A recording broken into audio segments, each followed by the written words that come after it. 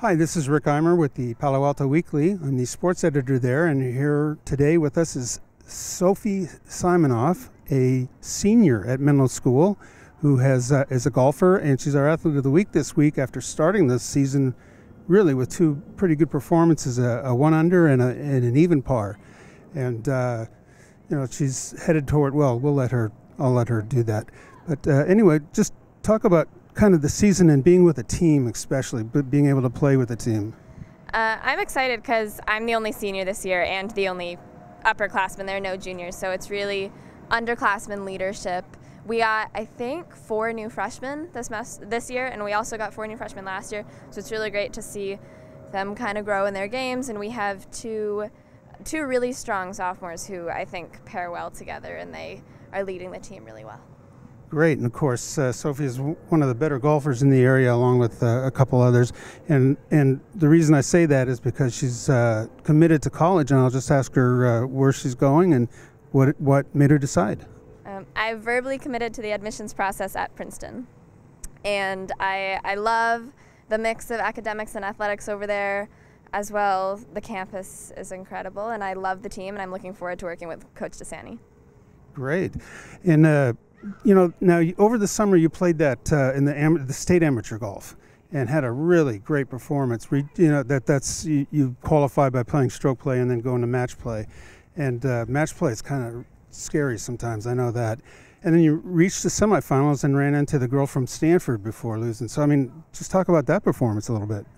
Well, when I played Emily, the girl from Stanford, in the semis, I had just come off 19 holes in the morning. So I had like 30 minutes maybe between finishing that hole and teeing off on the next round. So I'm not going to lie, I was a little exhausted going into it, but it was really great. I loved watching her. I'm going to try to play with her sometime this fall. Her game is so sharp, and she just got up and down everywhere, and it was kind of frustrating. I was like, well, I was trying to win some holes over there, and I was only 1 down through 8, but she made a 45-footer on 9, and my momentum just scattered.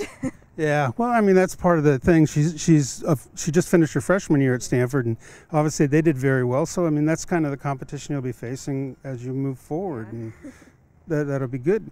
And playing in tournaments like that, and having to play the whole 9 yards, 36 holes I think for stroke play, and then playing 2 match play matches in one day can be quite. 2 in a row, 2 in one day twice. Oh boy!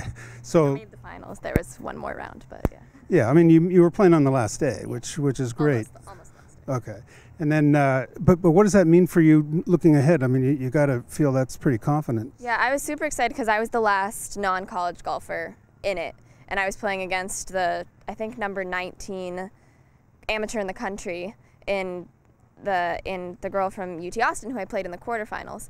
And it was really exciting for me to make it as far as I did. I didn't even think I was going to make the cut to make it to match play. So it was all garbage time, honestly, and I just kept playing. And when I lost in the semis, my mom gave me a big hug and was like, I am so proud of you, just because I made it that far and I really wasn't expecting to. Yeah, so garbage time is good. Yeah, that's just to make sure. So, and golfing around here has really, it's always been good, but this year it just seems to me, particularly on the girls' side, with so many really good ones, does that make it even more interesting to when you're looking ahead to the league finals and the CCS finals? Yeah, there's a lot of really good competition, especially in this area, and I'm excited to see them and play them. And a lot of them are my really good friends, so it'll be great. They bring me food, and we have a good time. Yeah. Yeah, that's the funny thing. I think tennis and golf are kind of the weird sports where you can actually play against your best friend and do well, and then still be friends afterwards. So we've been talking to Sophie Siminoff, Athlete of the Week, and congratulations. Thank you. And if you'd care to find out about future Athlete of the Weeks, just click that button down below or visit pasportsonline.com for more sports information.